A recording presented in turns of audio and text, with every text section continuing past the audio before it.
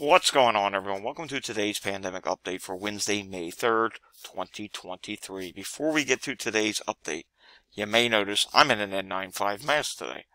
You may also hear behind me my air purifier is cranked up higher than it normally would be while I'm recording. There's a reason for that. I cannot turn it down today whatsoever. The mask must stay on.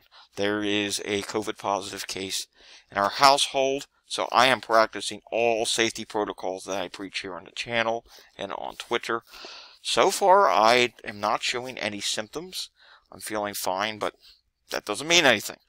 You can take several days to exhibit symptoms or test positive. It's too soon for me to test. I am going to take my first rapid test tomorrow. I'll probably take another rapid test on Friday morning, and at some point I think I am going to get a PCR test just to be safe. For the most part, I'm staying confined here to my room/office, and probably will not leave this room very much other than to maybe get some food delivered. I'm not going to be going anywhere. So yes, unfortunately we do have a COVID positive case in the house. So for the next several days of doing videos, or maybe for an extended period of time, you're going to see me doing them in N95 masks to exhibit how we need to stay safe when COVID does enter the household. Alright, let's get into today's update. Today, India records 3,720 new cases, and that is slightly down from the past several days. I think it's safe to say India has peaked on cases. We've also seen deaths are at 20 today. We haven't seen a big increase in deaths, but they're going to remain at elevated levels. Something we have to watch now. I did not pull up the article for this video. I should have, I guess, but we can show it at a later date and time. There's a lot to get through to today. But there's a new variant that has popped up in India. Not XBB.1.16. XBB 2.3. And it's starting to rise. And it's something we're going to have to watch. If it rises enough, India could see a wave on top of a wave. We've seen this happen before. It's happened here in the United States during the holidays before. So it's something that we have to consider and watch. The potential for India to have yet another wave. Alright, some good news. FDA approves first respiratory syncytial virus, RSV vaccine. It's been approved for individuals 60 years of age and older.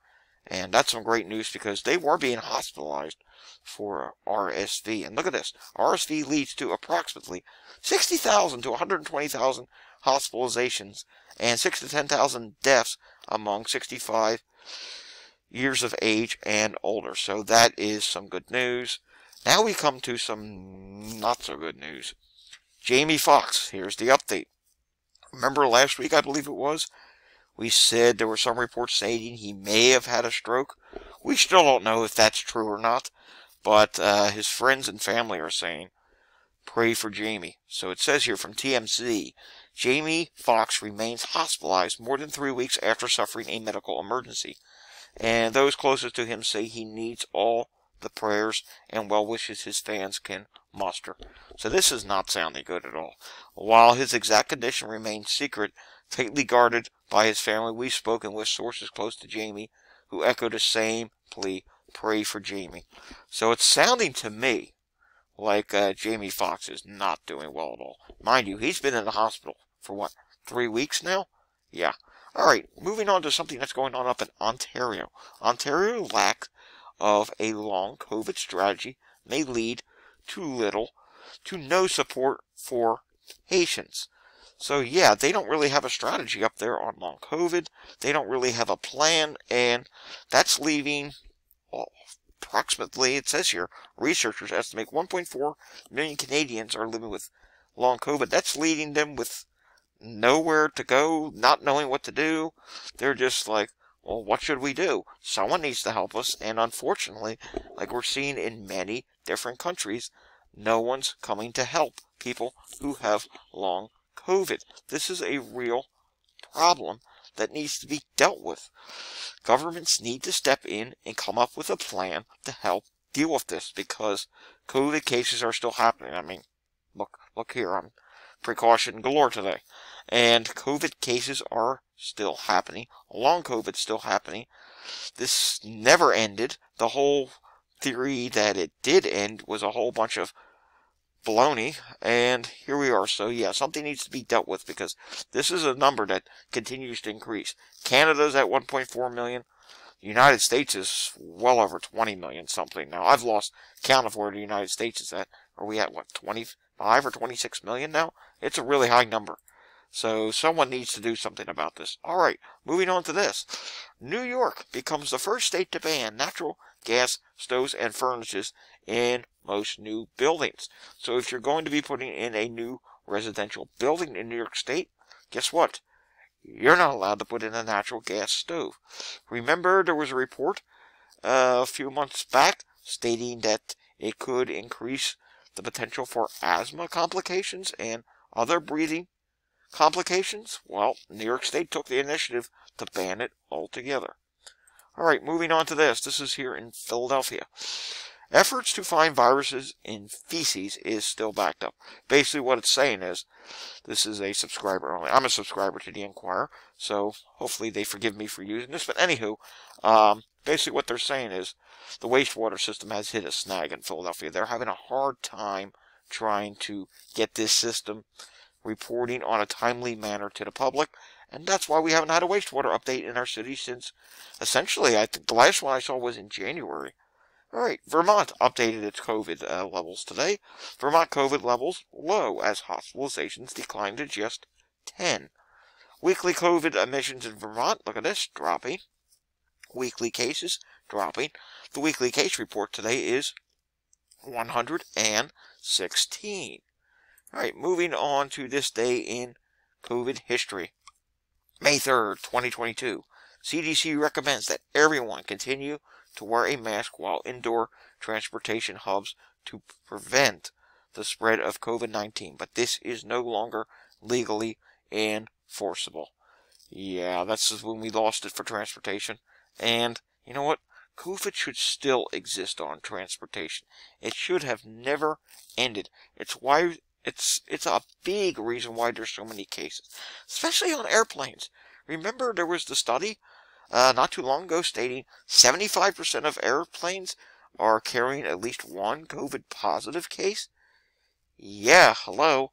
It's kind of the reason why we're still in this situation, because new variants are being transmitted between countries, and while masking did not prevent every case on the airplanes, it did prevent most cases, and it just worked. And now it's just an open free roam to do whatever you want. Moving on to today's wastewater. As you can see here, nationally, there's 4 regions.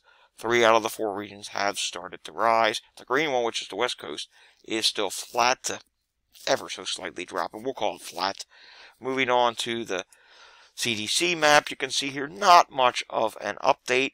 However, we do come out here to the Four Corners region in New Mexico, and we do see some moderate sites now where wastewater is either holding steady or starting to rise. Look at this one, San Juan, New Mexico. 45,000 people in this wastewater site, and it is rising, so that is relatively concerning. Taking a look at the CDC transmission map today.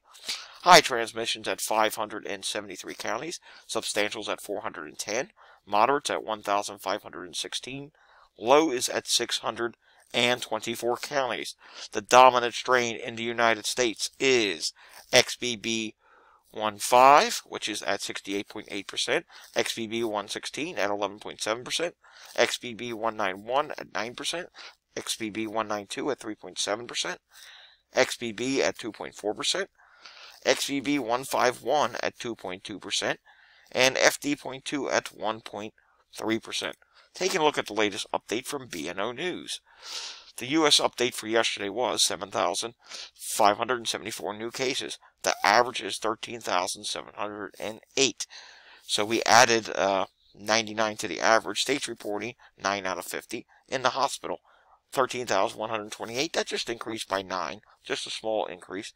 ICUs, 1,728. That's down by 49. New deaths, 185. And the average is 220. That is up by 7. Moving on to New Jersey's update for today. 174 new cases, 168 probable cases, and look at this. This is some good news. I can say New Jersey had no reported deaths today. Hospital situation in New Jersey: 174 people hospitalized, 8 people on ventilators, and 16 people in the ICU. Taking a look at Philadelphia here, which is my city here, and you will see, well, we did have the numbers for today. I'll just have to bring them back up. Here we go. Here's the daily totals for Tuesday. Significantly down from the previous day. 693 EMS calls were reported, which is much higher than the, what was it, 770 some the previous day. So, yeah, that's good to see that our EMS levels were down yesterday. Taking a look here at Mount Nittany Medical Center, the only hospital in Center County, Pennsylvania. And they have just 3 COVID hospitalizations for today. So that's good. Their number is dropping. They were up to 6 back on the 30th of April. Taking a look at today's New York State update: 480 positive cases in the last 24 hours. 1.6% positivity rate. 1.4% is the 7-day average. Moving on to their hospitalization: 645 people in the hospital, slightly down from yesterday. ICUs actually increased by 1 to 73. Taking a look at Texas, we did get an update from Texas today.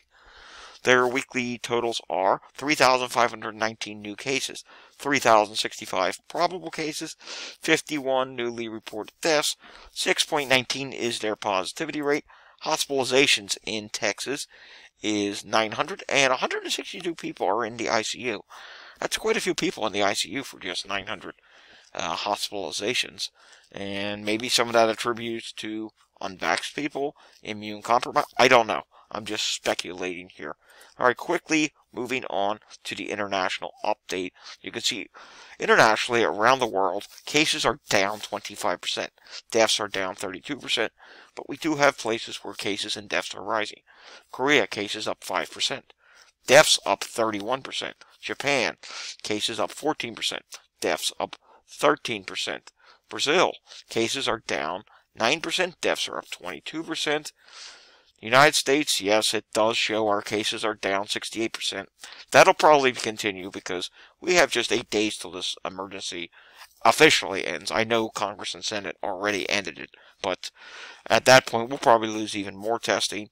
And even with a spike in cases, or an increase in cases that will come from the potential XBB.1.16 surge, I don't know how much of it's actually going to get detected. We saw with BA.5 last year, there was a surge, but we missed so many cases. It's going to be more so a wastewater thing that we have to watch, and maybe hospitalizations as well. Indonesia, 81% increase in cases, 174% increase in deaths, 137 versus 50. So that's a big increase. And finally, we'll end this on the Philippines. 85% increase in cases in the Philippines. Alrighty, that does it for today's pandemic update. We'll have another pandemic update again tomorrow. I'm going to do my best to try and stay safe. Until I see you all again next time, I want you all to stay safe as well. This pandemic is not over. It's still out there.